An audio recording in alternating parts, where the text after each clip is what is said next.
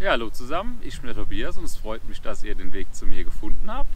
Ich bin wieder im Nationalpark Schwarzwald unterwegs auf Genießerpfaden und für den heutigen Tag hatte ich mir jetzt den Sankenbachsteig ausgesucht, bin den auch schon gelaufen und von daher kann ich euch schon mal so ein bisschen spoilern, das ist ein richtig geiler Weg und wenn ihr wissen wollt, warum das so ist, würde ich sagen, bleibt dran und guckt es euch mal an.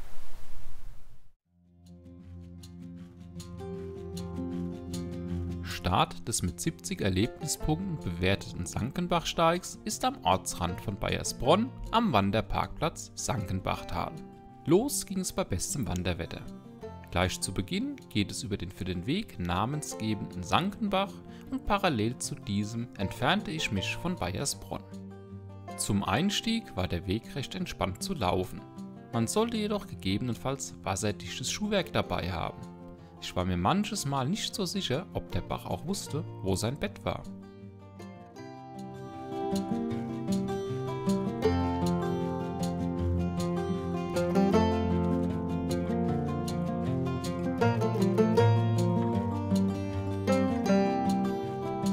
Das erste Highlight des Weges war schnell erreicht.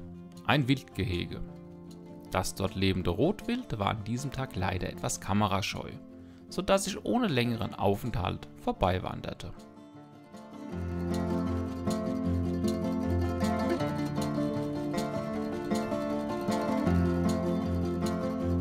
Es sollte nicht lange dauern, da musste ich den Sankenbach erneut überqueren. Leichter gesagt als getan, der Bach war reißend und die Furt unpassierbar. Gut, dass der Tobi immer ein paar kleine Tricks auf Lager hat.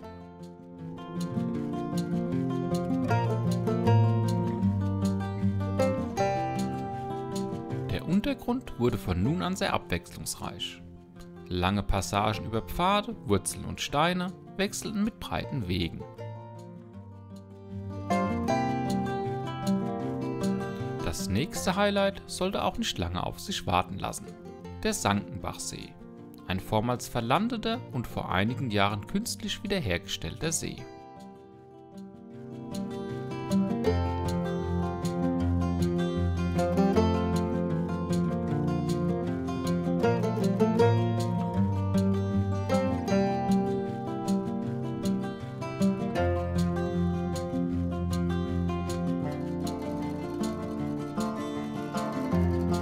Mit zwei Highlights auf dem ersten Wegtritt noch nicht genug war, kam auch gleich hinterm See noch ein drittes hinzu: die Sankenbachwasserfälle.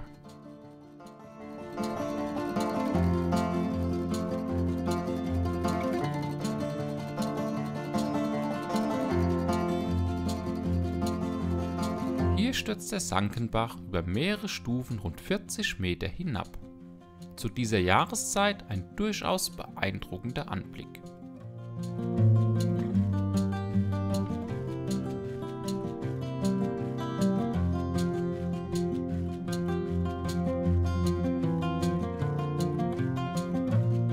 Entlang der Wasserfälle ging es bergan.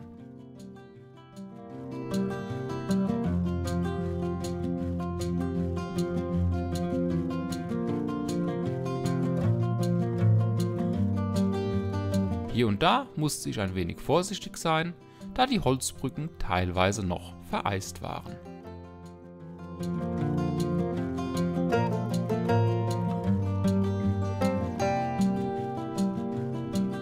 Am oberen Ende der Wasserfälle angekommen, gönnte mir der Weg eine kurze Verschnaufpause auf Asphalt, bevor es gleich wieder auf einen schmalen, nassen und steinigen Pfad ging und einige Zeit später wieder auf einen breiten Weg.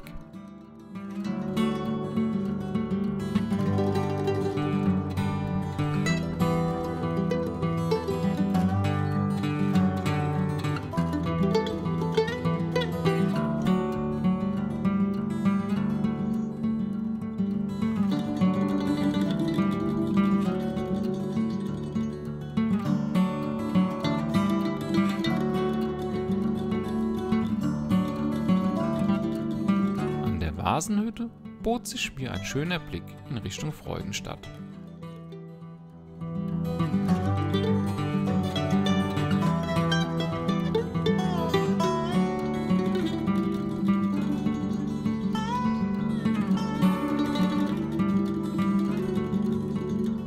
Kurz nach der Hütte ging es bergab in Richtung Friedrichstal.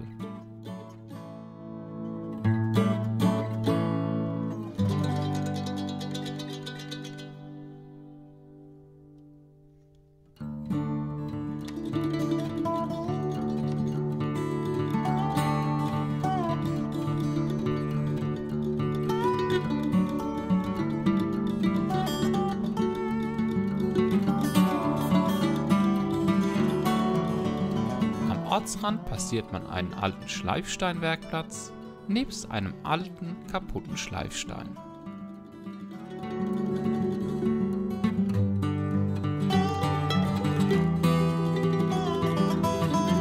Am Ortsrand von Friedrichstal befindet sich auch der alternative Startpunkt des Weges.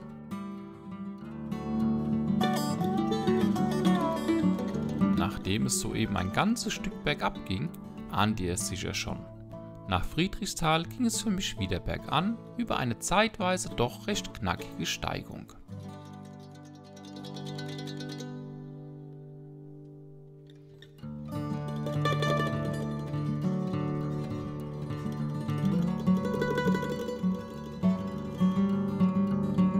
Oben angekommen hat man einen schönen Blick ins Tal und die Ausläufer von Baiersbronn.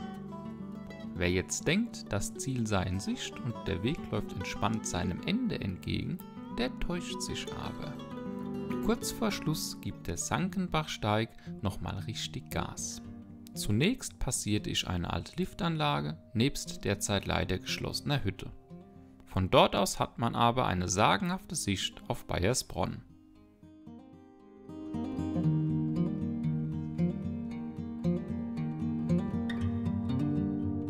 Bergab hatte ich nun die Wahl zwischen einem leichten und einem schweren Abstieg.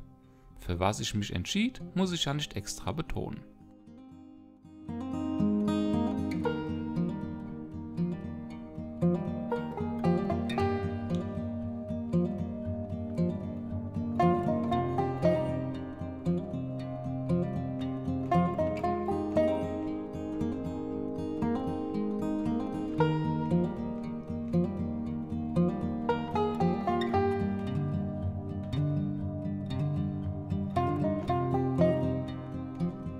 Die letzten Meter gingen dann aber doch entspannt weiter bergab auf einem breiten Forstweg gen Wanderparkplatz.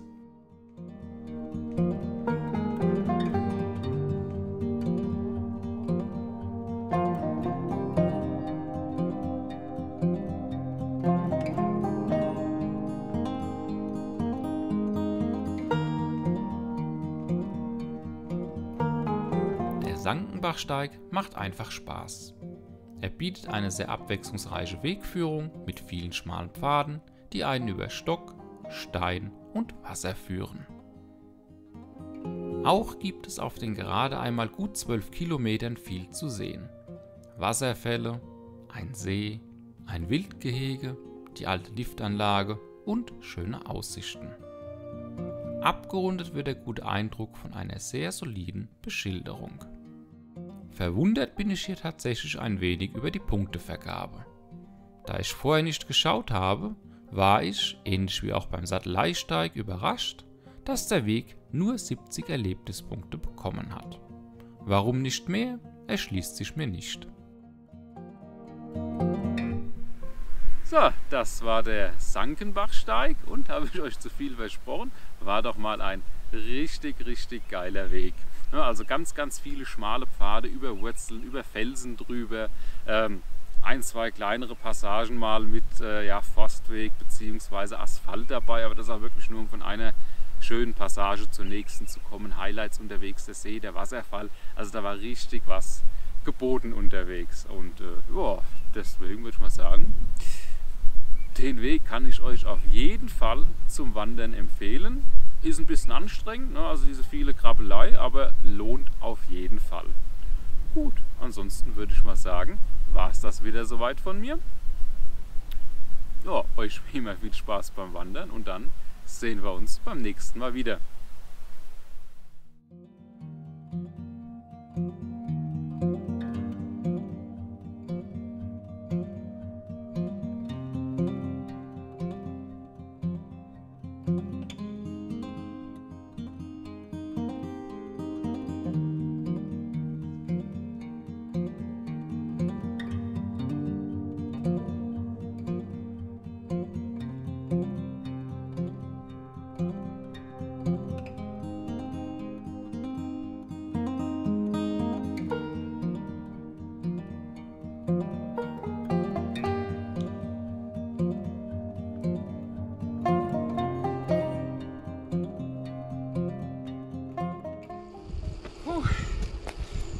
durch Martin sein Steilometer.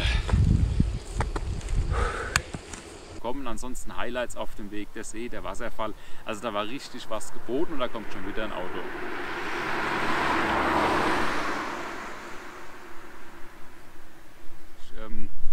Also da war schon richtig was geboten. Ja, dann würde ich sagen, war es das mal wieder soweit von mir. Ich hoffe, euch hat es ein bisschen gefallen und ja, Spaß gemacht, mich zu begleiten. Und dann würde ich sagen, euch wie immer viel Spaß beim Wandern und dann sehen wir uns beim nächsten Mal wieder. Ist dann auch einer durchgeradelt. Ich schmeckt ja nicht mehr.